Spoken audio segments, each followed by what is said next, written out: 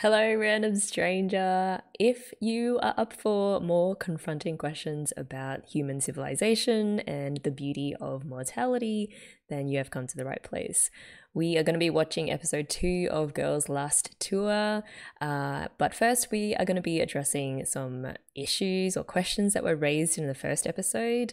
Remember, if you just want to skip straight to the reaction, there are timestamps down below. The foremost question in my mind after episode 1 was, when is this set exactly? How far into the post-apocalyptic future are Chi and Yu?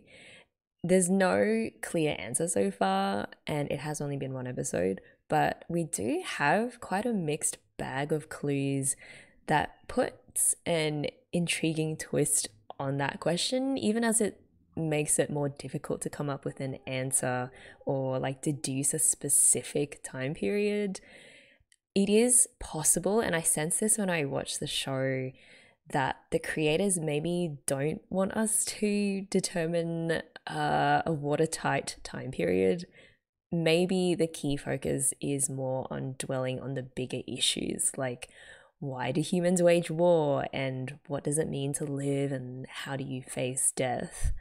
So maybe the show itself is just one long letter to the rest of us humans to know mono no aware, or develop this sensitivity to the impermanence of things, which someone in the comments brought up and which we'll get more into later, because it's a fascinating concept that I have come across in Hoseki no Kuni and even in K-On!, but seems to be something that Girls' Last Tour is very much about expressing. Nevertheless, we are going to dive into the thought process of trying to figure out what time period this is anyway, because I think it takes us through some interesting aspects of the show, even if there is no ultimate answer. First off, without knowing anything about the show, you notice immediately the predominance of World War I, World War II era equipment, and not just the equipment, but the clothing and the weapons. And if you really want to get specific, you can thank Eccles Ezekiel in the comments, who helpfully wrote that Yu is carrying a Japanese World War II rifle. The plane is a Russian Tu-95 bomber, which actually was first flown a few years after World War II ended. And then there's the Browning M2 machine gun, which was designed by an American towards the end of World War I and was very, very heavily used in World War II. And just to make sure that another major player in World War II didn't get left out, thank you, David Myford, for pointing out that the girls are driving a German Kettenkrad, which is sort of an ideal post-apocalyptic vehicle because I guess it's more manageable than, say, a huge military truck, and it provides all-terrain load-carrying capabilities and can be driven like a motorbike, but without the issues associated with keeping it upright. So, normally a plethora of leftover World War II stuff would suggest that it's not that far into the future, especially because in Chi's dream or nightmare or flashback, whatever war was going on then also didn't seem to be fought using futuristic weapons at all. From innumerable sci-fi works set at least a few hundred or a few thousand years into the future, I think you'd expect things like droids and phaser guns and proto-molecule bioweapons, just a lot more tech-heavy stuff and not the same old tanks and rifles that were used in World War II. And so at first I thought that this might have been set in the past, but that this is an alternative future where after World War II, human civilization just devoured itself and collapsed due to nuclear wipeout or famine or disease or something. But then when we spend more time with Chi and Yu, you realize that there are these cultural and social disconnects that suggest they exist in a period that is set way into the future.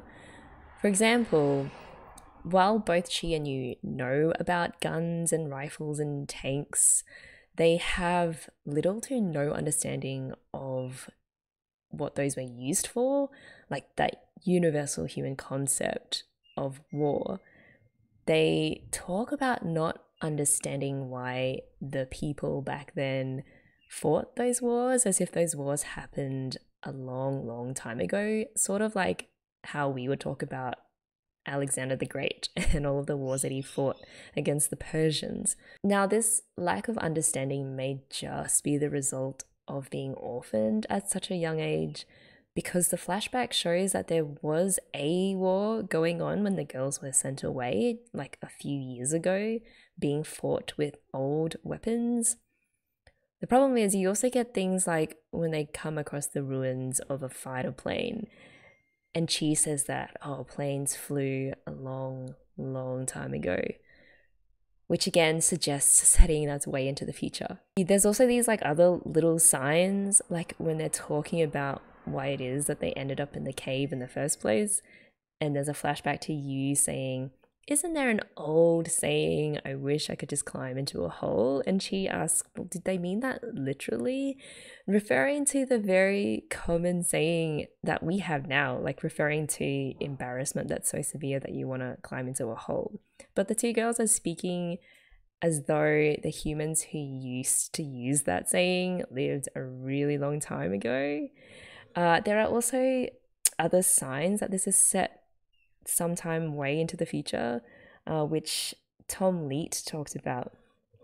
So while all of the military equipment is clearly World War II era stuff, the world of Girls Last Tour defies being slotted into that specific period. It strikes me as being a future world because it is so industrialized and utilitarian. Everything is hard: pipes, metal sheeting, big industrial buildings. Nothing is for pleasure. The only soft thing in the entire world is the snow. It's as if humanity went through an extended period of decline where we couldn't afford to spend our time on pleasure. So everything had to be purposeful, and then at the end of this, we engaged in a final war of annihilation. Yeah, I found that to be a very interesting idea, that there was this prolonged period of civilizational decline, and then one last final war to end all wars was fought. It would actually explain why the girls are surrounded by old machines and weapons and have yet never seen a flying plane, or even know that planes could fly, or even know about chocolate. Despite this lack of general political or historical knowledge, Chi and Yu are very resourceful. Like, Yu is extremely competent with the rifle, maybe just a tad too competent. Chi knows how to operate the kettenkrad, and when they're trying to find their way out of that cave, she uses saliva on her finger to feel the breeze and then find the exit. They have survived for this long, and so you know they've got some pretty decent skills. On that scene where they finally get out of the cave, Pirame made a pretty interesting point of analysis about when she says their eyes have adapted to the darkness, and a possible interpretation being that they've adapted to the darkness of their world, which is full of war, death, and destruction. And an interpretation that I really like, because these girls know nothing about the beauty of the world that used to exist, which might be the one that we are inhabiting right now in the present.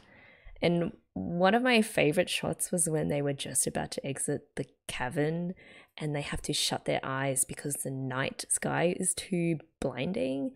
And going along the lines of Pirame's interpretation, it shows how bleak this world is if even the light of the night sky was too much for them after having been in that cave. It's going to take them some time to discover or get used to the light, or metaphorically, the idea that life can be beautiful, assuming that there is any beauty for them left to discover in this world. Another interesting thing that Pirame noted was the nature of the physical contact between the two girls. So when Yu touches Chi, it's mostly to hug or to grab her affectionately, but when Chi touches Yu, it's usually to hit her or be violent towards her. And I was thinking about this, I'm not sure exactly what that might point to yet. We know there's a huge contrast in their characters. to put it simplistically, you is the optimist and then Chi is the realist slash pessimist. And of course, as is shown by that scene, which we'll talk about later, there's a lot more to it than that. And I think we're going to discover the layers of their characters, hopefully, as the episodes go on. But Chi is definitely the deeper thinker of the two. They're both probably struggling with PTSD from the war and maybe even the family that they left behind at such a young age, even if they themselves don't know it. But it was interesting that we do see the scars of that war when Chi wakes up from the flashback with tears in her eyes. So yeah, these kids are scarred in more ways than one. Which brings us to that scene. We had a great chat about it in Discord, which helped me think through what the heck is going on when Yu pulls a rifle on Chi over that last piece of chocolate. And I concluded that it's complicated. There are, I think, several psychological causes and triggers that are equally plausible, if not working together to create this bizarre situation. First off, the setup to that scene is found in the conversations that happened before. The first was Chi's statement to Yu that she doesn't need a weapon to survive. It doesn't matter that she's not good at shooting, which ends up biting her in the butt later. And then the next little bit was when Yu and Chi are talking about what war means. Like, it means people kill each other, right? But why do they kill each other? It's because if there's more people than there are pieces of food, you've got to pick up a weapon and you've got to fight for it. That's how it's always been. And then in that lead up as well, there was a fascinating camera choice that maybe foreshadowed what was coming next. So when Chi is pulling Yu up to get onto the plane, like helping her get up, the camera focused solely on Yu's rifle that's slung across her back and which she uses later to assert her dominance over Chi. Just like a little ironic nod to how this moment of cooperation will be short-lived and it'll be just minutes later that the girls, well, one of the girls seemingly wants to kill the other. Okay, so the moment when Yu pulls the rifle on Chi. First off, I want to say hats off to whoever did the musical score for this, because as soon as Yu points the rifle, there's this very dissonant track that plays immediately, and then you get this irregular beat that mimics an erratic heartbeat. And that's when the realization dawns on Chi, who says, "Oh, I see, I guess I should have carried a weapon too." So there are three things I gathered from rewatching it and then reading through all of your comments that might possibly be going on here. Number one, broadly, this act is an extension of how unmoored both the girls are from any knowledge of human behavioral standards because of how young they were when they were orphaned. It's actually quite logical to go from, well, why did humans kill each other again, to, oh, if I threaten to kill you now, I actually get what I want. They are learning in real time what it means to be human and what is or isn't acceptable in human society, which doesn't exist anymore. And they are only at the very beginning of that journey. And you can tell from the shock on Chi's face that this is the first time that Yu has pulled that shit. The second thing was mentioned by Egg on Head, which is a great name. So they wrote, I think Yuri was basically playing war. They just discussed the topic, but actions speak louder than words, especially for you. So why don't we go and try it for ourselves? Yeah, agreed. It's the learning in real time. Like, why not try out for yourself what it feels like to threaten to shoot someone? Because that's what humans used to do. And they must have done it for a good reason. Otherwise, why would they have done it, right? I feel like the girls just haven't gotten to the point where they realize, oh, past humans did a lot of stupid shit for a lot of stupid reasons, and there are certain things that we should never learn from them and never do again. There was also another comment from Dan. Yeah, so there's also another reading of this scene, possible reading, which is that Yu was probably making the point that Chi is wrong to ignore the importance of using weapons to defend yourself. And of course, she made the point in a way that was completely devoid of any awareness that it's dangerous, but she does get her point across. And yeah, once she's proven it, she's back to being her usual, normal, happy self. Also, I guess there's like a fourth, less probable possibility, and that is that Yu is just a little psychopath in the making. Who knows? I guess we'll see. The last thing to note, and something that Asteraitis mentioned, which I find fascinating and I'm still learning about, is how the series leans heavily into this whole concept of mono no aware, variously translated as the impermanence of things or the ourness of things. So in Girls' Last Tour, it would be like surveying the bleakness of this seemingly dead, weapons-littered landscape and discovering a certain beauty or calmness in it. It's about looking at the things that were, appreciating the here and now. And it's something that is felt in the soul and ostensibly, well, ironically, can't be described in words, which is what I'm trying to do now. Another way that I've seen it put is that it is a deep, gentle awareness or sadness of things. And I think the way that Hoffertel commented about how Girls' Last Tour feels simultaneously calm and ominous fits really well with this concept of mono no aware. A vehicle through which to contemplate mono no aware is through seeming contrasts.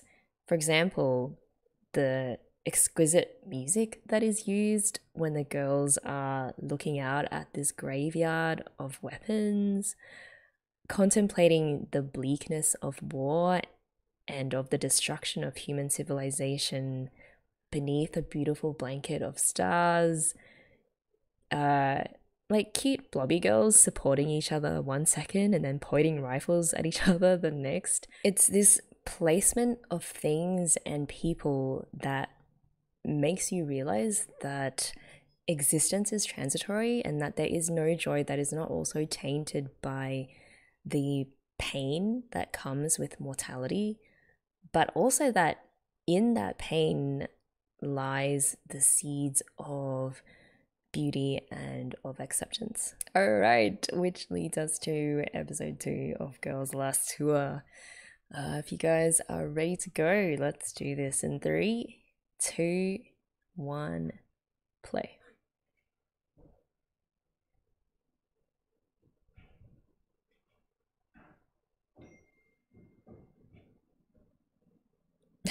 Just making a snowman on the curtain card.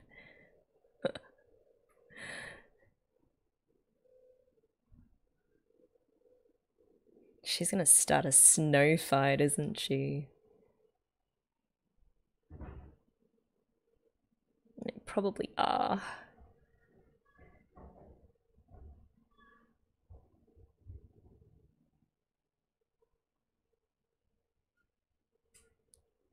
Man, again, there's beautiful music. Maybe they are already dead and they just don't know it yet. I honestly wouldn't be surprised if that's the twist. Killjoy.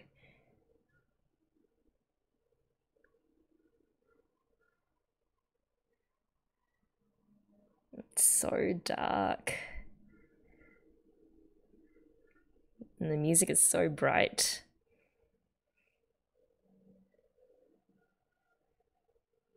They're gonna freeze to death.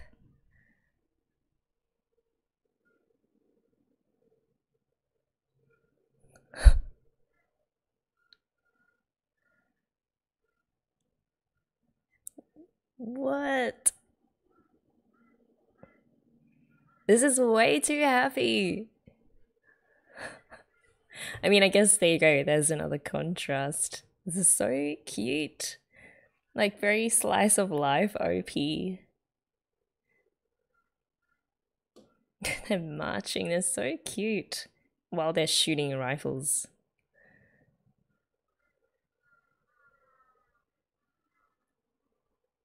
This is. Oh, what does that mean? That symbol, that swirly symbol.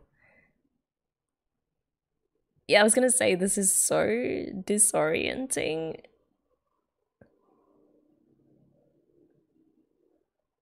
They're like driving a military motorbike. They're shooting rifles. There's ruins everywhere, and that this song is so joyful.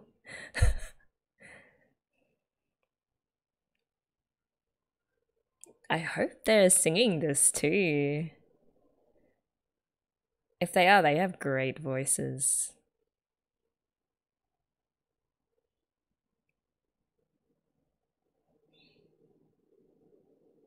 Huh. And then, yeah, here we are back to this blizzard. The threat of freezing to death hanging over their heads.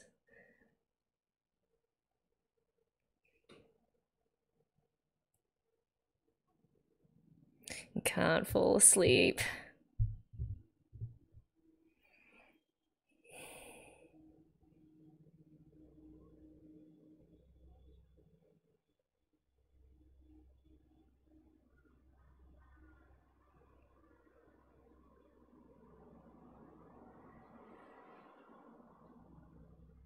It's another cave.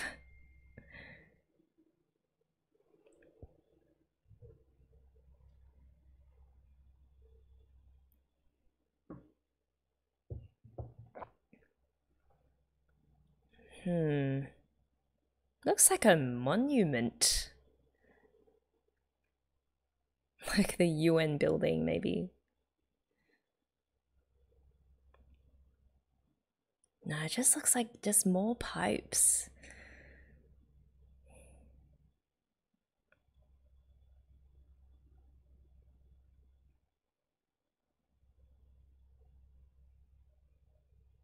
A power plant. Okay, so they can't read.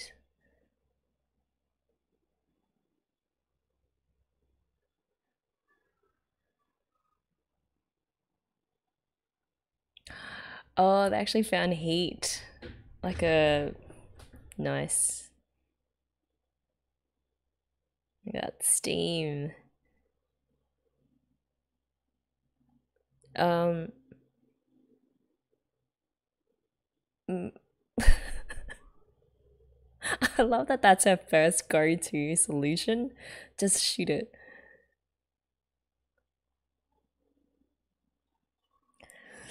Oh my god, I thought the ricochet was gonna like kill Chi or something.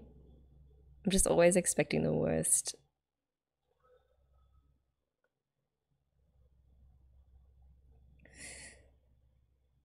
She's still trying.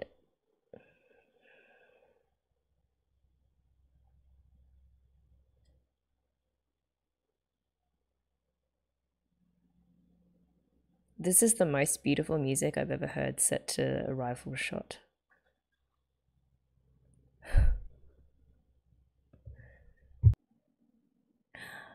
Oh, nice. Onsen.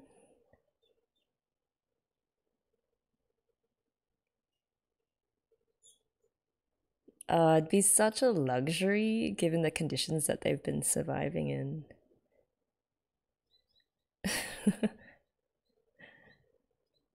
So after she shoots, she's like, okay, I've done my part. I don't know what else to do now.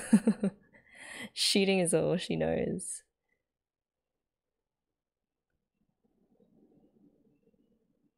Oh, this is nice.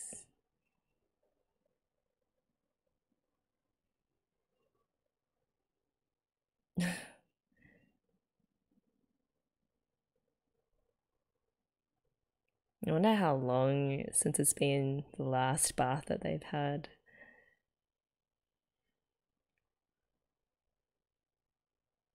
I mean, they know the concept of bathing.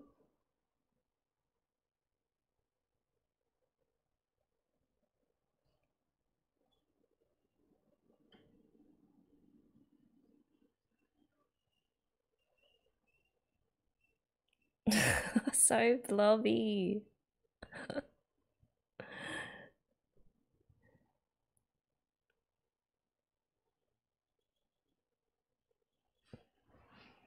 I love the little piece of hair that sticks out on Yu's head. Okay, fourth.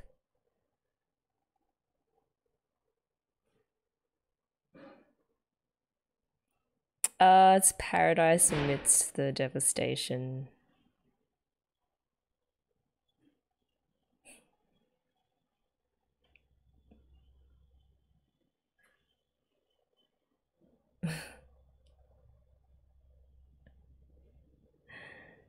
I do like these little mentions of the afterlife. I mean, what does come after life? Is it the hellish landscape that they've been roaming around in, or is it something better? Maybe there's nothing at the end.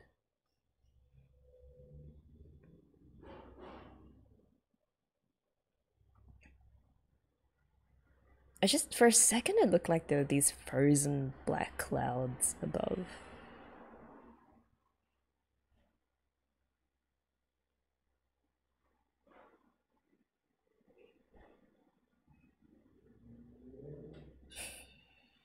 Oh, that's an interesting script. It sort of looks like Japanese hiragana, sort of. Just very blocky.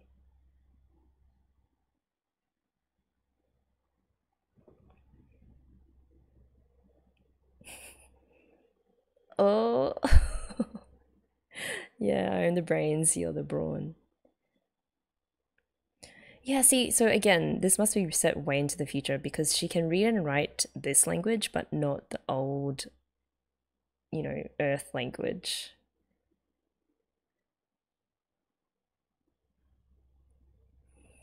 You gotta record history.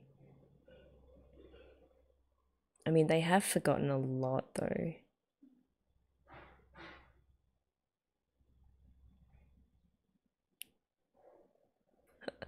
That's such a you thing to say.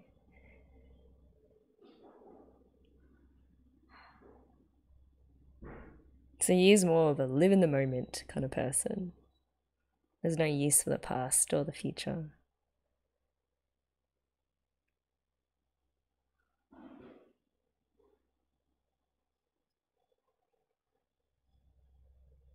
Hmm. The thing is, I wonder how much has been lost. Grandpa? Wait, are these girls related?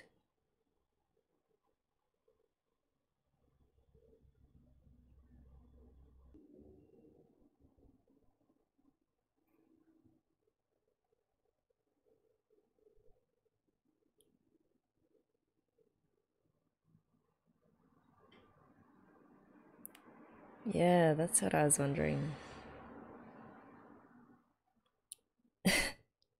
Oh no, she's gonna throw the book in. Oh. Oh, okay. She was expecting that. No. Oh.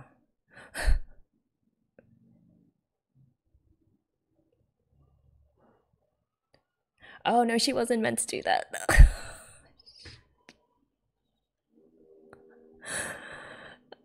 uh, she looked just so uninterested in what she was saying about books and the knowledge that are kept in them.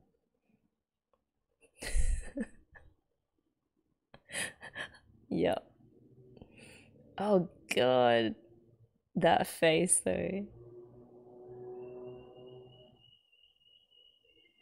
Man, I am totally on Chi's side on this. Hi. Oh man, yeah. Only 4 books left and one of them's half burnt now. Yu's just processing.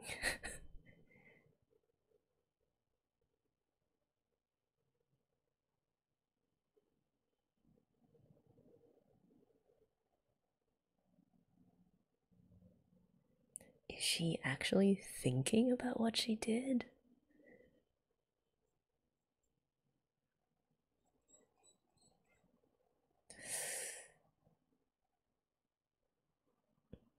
Is she gonna read him or is she gonna dump him in the fire to keep it going?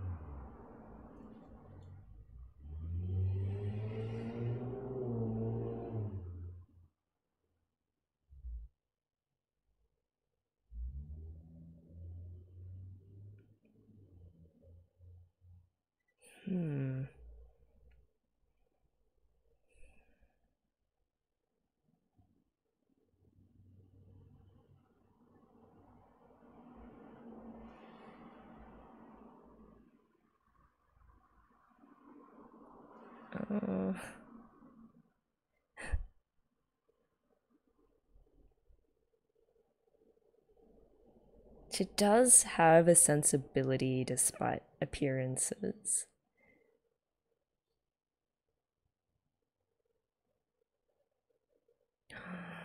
Oh, another beautiful shot.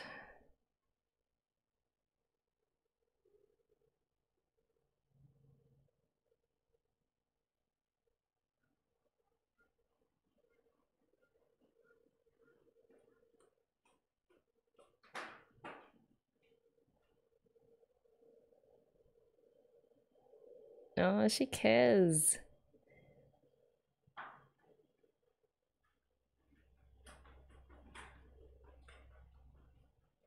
She looks so sad. Oh.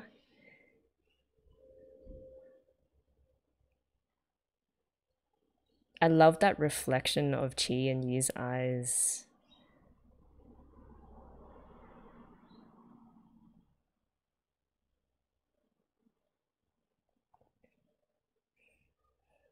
Oh.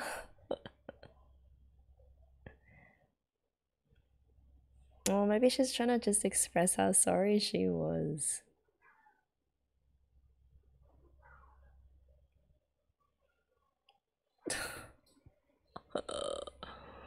Oh, so sweet. And she liked it. There's that smile, that very rare smile from Chi.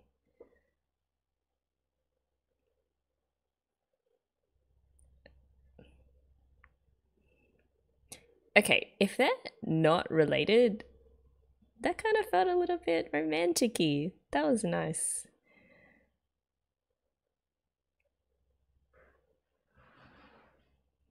She tried. I'm Sokky. Oh man, that was nice. More moments like that, please.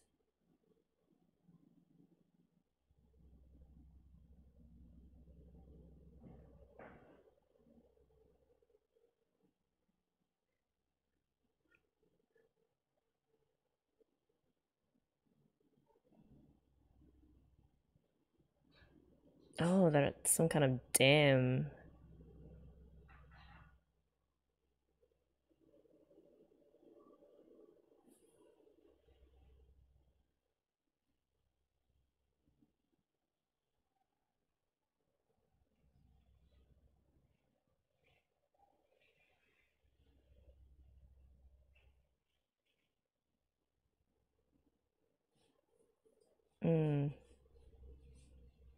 I wonder if Chi got all of her knowledge about this stuff from her grandpa's books.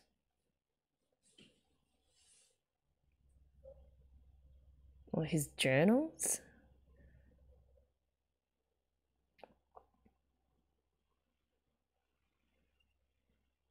You really get a sense of the scale of these buildings.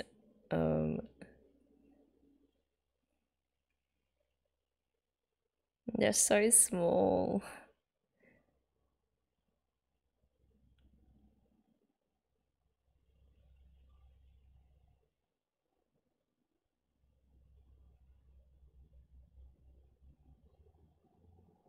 Yeah, man, wet shoes can kill you in like survivalist mode.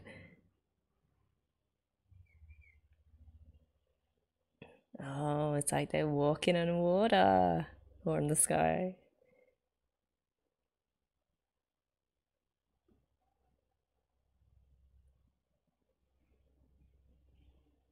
You know, it's disorienting, like what is up and what is down.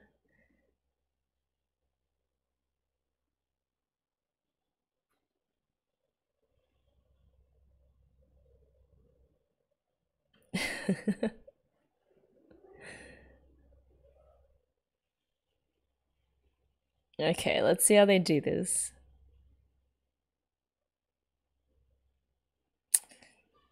So smart.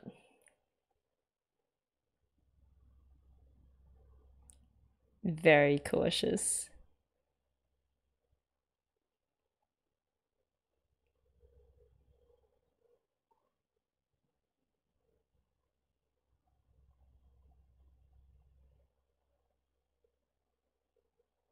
But the rope is just tying them two together.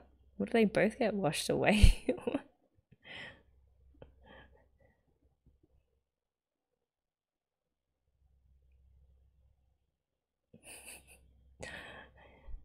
That age-old question.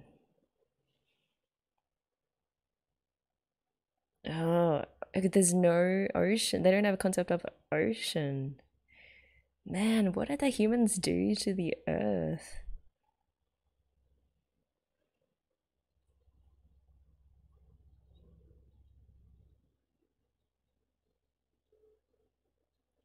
It's that brawn over brain. Ah.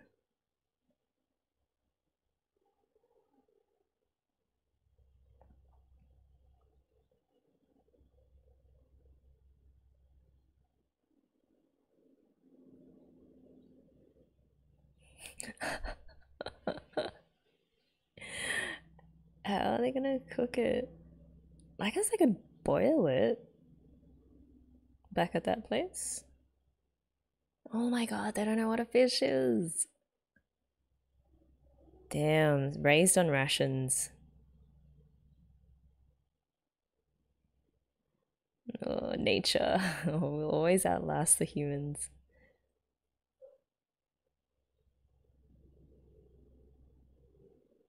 Sashimi it. Oh god, it's probably full of toxins.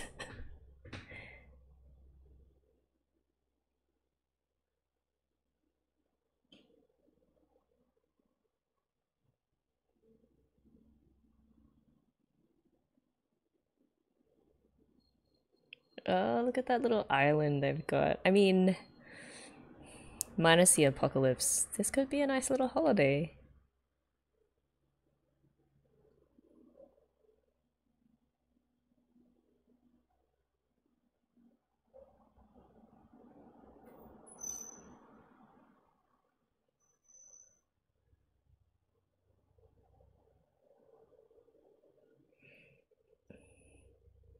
I don't know about the taste. It's probably like sewerage fish.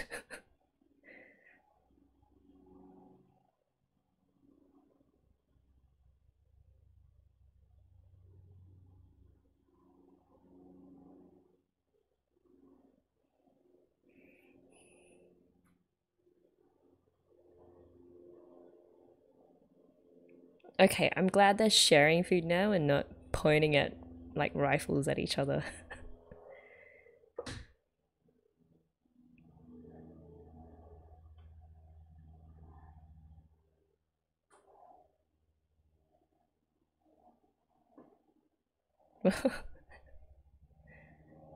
That's a clean bone. That's so weird. I love it.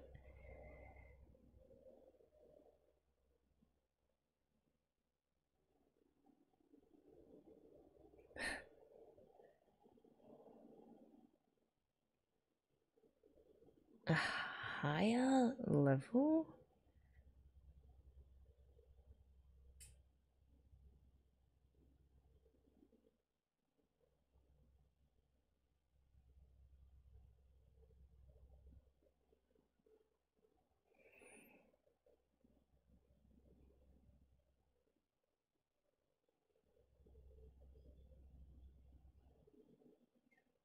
Oh, what?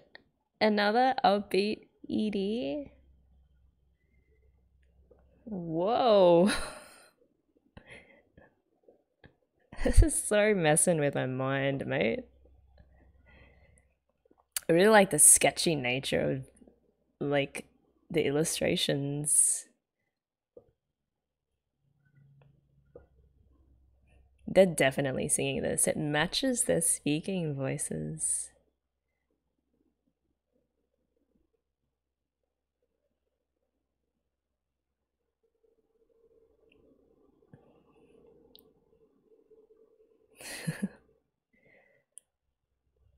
Oh god.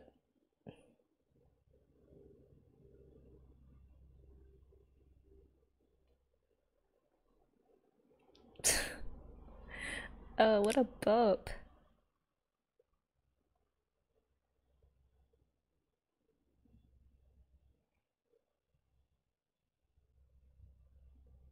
Oh, nice. Yeah. Oh man, this is like beach trip, summer times. Just good feeling kind of song.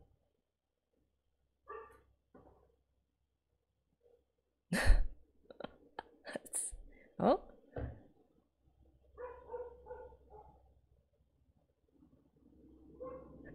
so random. Okay. Immediate feelings about this episode. Now that I'm thinking about Mono no Ware and sort of looking for the beauty in the transience of things or in the death and destruction that is actually all around the girls, but not really in your face, you definitely notice more how the show uses the set designs to draw out those types of reflections. I really enjoyed the conversation that she and you had around books and the importance of recording history so that knowledge can be passed down to future generations. Ironically, all the while, reality for them is that there are probably no future generations to pass that knowledge down to. And the knowledge that came before them has been pretty much lost. You, on the other hand, while Chi is going on about the importance of record keeping, is just loading up a rifle and playing around with the bullet pellets and says something like, memories just get in the way of living. There's such a stark contrast between the two, very different values and approaches to what's important in life and what you should be spending your time on. And they're probably both right and both wrong at the same time. For example, I actually kind of get why you threw the book in the fire, even though I winced at it because I love books. But at that point in time, it is a source of fuel. They do need the warmth and they do need to keep the fire going. It's just something that's practical that will help them survive in that moment. On the other hand, knowing your history and knowledge is also very important, so I'm a little bit torn. They also mention Chi's grandpa. I don't know actually if they share the same grandpa, and how he used to have so many books, which have been whittled down to like the four, I think, that Chi possesses, or maybe the 3.5 now, after you burnt one. So it seems that she did get most of, if not all of her knowledge about the world from those books. Obviously, she has a very incomplete account of what happened in the past, as you know, things tend to go when civilization ends in all out war. Other things like enjoying the simple pleasure of a hot bath in another one of those industrial looking wastelands, and catching a fish that tastes not half bad in what looks like a massive industrial dam. The episode just felt like a meandering few days where the girls discover hidden gems in the most punishing of landscapes, and I was actually very happy for them, and it just felt nice going along with them. It was also interesting their mentions of the afterlife, and I couldn't help but feel like this environment is probably what the afterlife is like. They are already there experiencing a version of an afterlife where there is nothing and no one except for each other, which is depressing when you think about it, but also, I guess, again, applying the Mono no Ware principle, there is a certain melancholic beauty in that. We also got more insights into the girls' relationship with each other, which I am very interested in digging more into.